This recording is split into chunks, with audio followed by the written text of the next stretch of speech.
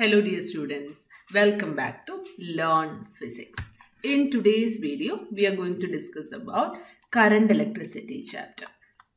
Okay, so last class we discussed about the second chapter. Now we are moving to the third chapter, current electricity. So in today's video, we are going to discuss about some of the important formulas in this chapter. First, we discussed about the drift velocity. Drift velocity, what is the formula for drift velocity? I is equal to NAVDE. That and all you know. Drift velocity general formula is minus EE by M into 2. This is drift velocity minus EE by M into 2. What does the small letter E represent? This is charge of the electron, and capital letter A is the electric field strength, and M is the mass of electron to relaxation time. Vd equals drift velocity equals minus EE by M into 2. Now, what is the relation connecting drift velocity and the current? Drift velocity and current is I equals NA VDE. Okay, N is the number of electrons per unit volume. Number of electrons per unit volume is small letter N. N is number of electrons per unit volume. A is the area of cross section. So, of the conductor. So, VD equals minus EE by M into 2 and I equals NAVDE. Now, Ohm's law equation, you know, what is V equals IR, resistance V equals IR. Here resistance R equals rho into L by A. And then this resistance in terms of R equals rho into L by A. And here we can write rho as equal to RA by L. In terms of in terms of relaxation time and all, we can represent that as equal to M by NE square 2. Okay, this equation also important only for the specific resistance. Specific resistance R equals rho equals RA by L, and that is equal to M by NE square 2. Then another one is current density. Current density J. J equals sigma into E. This formula you know, that is Ohm's law. Right? J equals sigma into E. What is this current density? Current acting per unit area. So, J equals I by A. Conductivity, sigma, you know what is that is 1 by rho. 1 by resistivity is conductivity. So, J equals sigma E is the alternative form of this Ohm's law. J equals I by A is the formula for current density. Then next we learned about the resistors in series and parallel. R equals R1 plus R2 and RS is equal to R1 plus R2, and 1 by R equals 1 by Rp equals 1 by R1 plus 1 by R2. This is resistance in series and parallel. In series means current will remain same and potential difference will be varying, that is V1 plus V2. In the case of a parallel connection, voltage will remain same, current will be dividing among the resistors I1 plus I2. Okay, so next we are going to consider about the temperature dependence. What is the temperature dependence between of the resistance, how it is depending on temperature. So RT will be equal to R0 into 1 plus alpha T. So T is the difference in temperature, how much it is increase. Alpha into delta T we can give, that is the increase in temperature. So resistance is depending on temperature. So alpha, what is this alpha? Alpha represents the temperature coefficient of resistance. Temperature coefficient of resistance, that is alpha RT. Resistance at temperature T is equal to R0 into 1 plus alpha delta T. Okay. Next we learned about how to find out the internal resistance. Internal resistance R equals what is that? Or how the internal resistance and potential differences are depending. That one we will write. V equals E minus IR. Right? V equals E minus IR. This is one of the formula for finding out how the potential difference and EMF, how it is related. Next is if an external resistance is connected in that, how we will be finding out the resistance. Internal resistance R will be equal to E by V minus 1 into capital R. This formula also you should by heart if we are connecting an external resistance of resistance R equals E by V minus 1 into R. Here E is the EMF and V is the potential difference. Next we are going to discuss about the combination of cells. If the cells are arranged in series connection or in parallel connection, what will be the effective current and all we are going to find out. Okay. So if suppose n cells are there and they are connected in series, if all the cells are connected in series, how can we find out the current? Current in the circuit will be equal to NE divided by R plus NR. N cells each are having resistance R, then NE divided by R plus NR. This is the formula for finding out the current.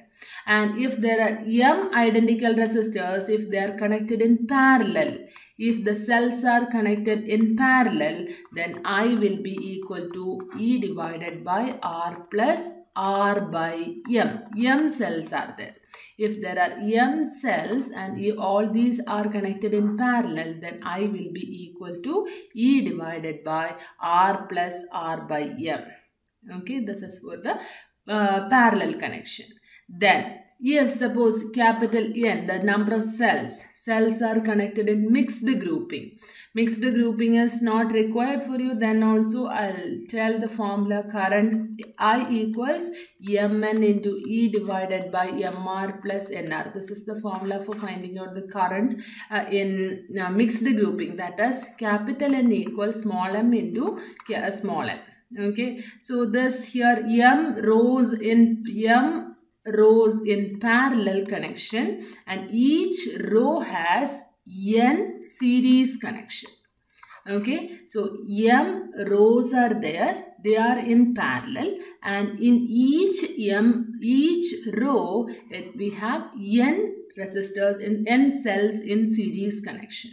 And while we are multiplying, Mn is equal to N, I equals Mn into E divided by M capital R plus N small r.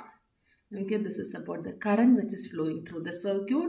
And now, if we are having two cells of different EMF, I am considering EMFs E1 and E2 and their internal resistances are R1 and R2. They are connected in parallel. Then the net EMF formula will be equal to E1R2 plus E2R1 divided by R1 plus R2. This is the net formula, net EMF of the cell. E1 and E2 are the two cells which are connected in parallel and whose internal resistances are R1 and R2. Then the net EMF will be equal to E1R2 plus E2R1 divided by R1 plus R2. Okay, and internal resistance, if they are connecting in parallel, you know 1 by R P equals 1 by R1 plus 1 by R2. EMF will be equal to E1 R2 plus E2 R1 divided by R1 plus R2. Okay, now next we are going to consider the Joule's law of heating. In Joule's law of heating, here we know H is equal to I square RT. That is Joule's law, right? So Joule's law H equals I square RT, and or in terms of V and or if we are representing V square by R into T, or we can represent it as VI into T. And what is how we can represent the power? Power equals VI. That formula and all you would have learned it in small class itself, right? I square R. And we can write it as V square by R also. Power unit is watt and energy, heat energy, it is unit as joule. Here unit is watt.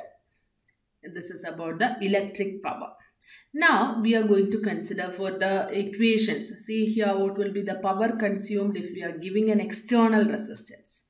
If I am giving an external resistance of R and the internal resistance is small r, then the current in the circuit, we already saw that it has I equals E by R plus R.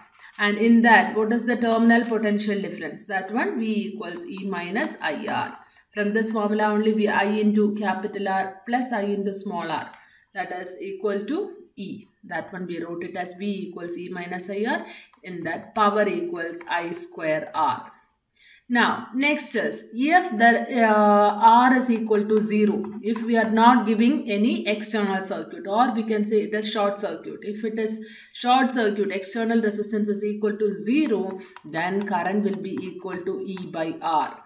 That time, what will be the value of V? Because E by R, E minus E, it will become, so it is equal to 0. Terminal potential difference is equal to 0. Hence, the power in the circuit also will be equal to 0. If there is no resistance or short circuit, if we can, or we can say if it is a short circuit between them, R equals 0, then I equals E by R. Using this equation only, we can write down all the things. Okay. And if we are giving an external resistance equal to internal resistance, then what will be the value of current? I will be equal to E by 2R. What about the value of potential difference? V here, capital R equals, so what is that? Small r, right? So I, we can write it as E by 2R.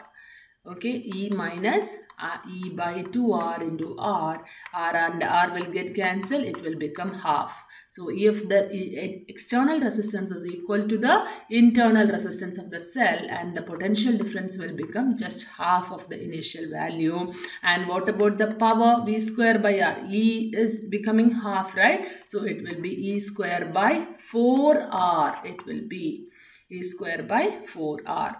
Next is, if it is an open circuit.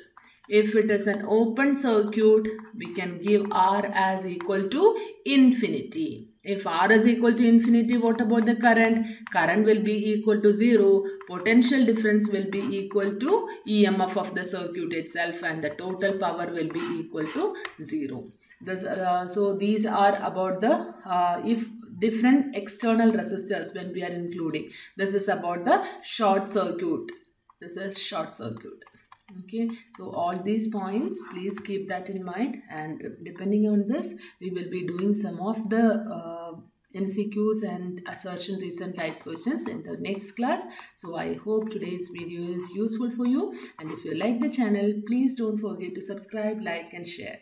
Thank you for watching. Bye.